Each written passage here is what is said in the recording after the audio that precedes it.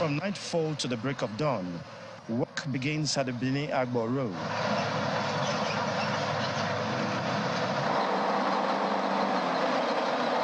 The road has caused untold hardships to heavy-duty vehicles, other road users, as well as businesses and residents alike.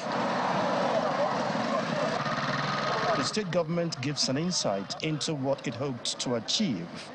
This is a state government palliative project to help the people of this area.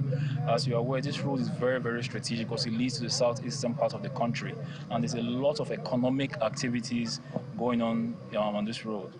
We've been here a few times, and first and foremost, let me congratulate the youths of the area. They've been very peaceful and very helpful to bring more attention to this road. And like you said earlier, this is a palliative measure. This road has to be redesigned and reconstructed. The state legislator representing the area is impressed about the work being done. He also makes a plea to the federal government. The revenue that are being generated from this area should be used in developing the area. Our people are not the violent type. Let the federal government, because what the state is doing is just palliative. It's a temporary measure.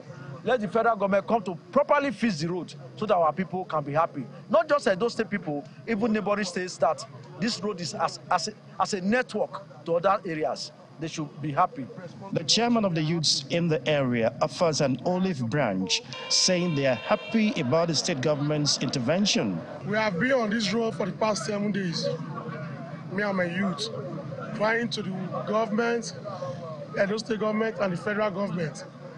And the governor of Edo State, His Excellency, God will not Obaseki, have distinguished himself as a real listener.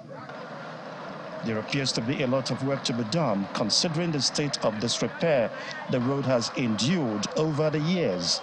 The hope, however, is that the palliative work eases the pain, at least in the short term, while the federal government is expected to make good its promise and ensures that those contracted for the job resume as soon as possible. Osaze Obaze, Channels Television News.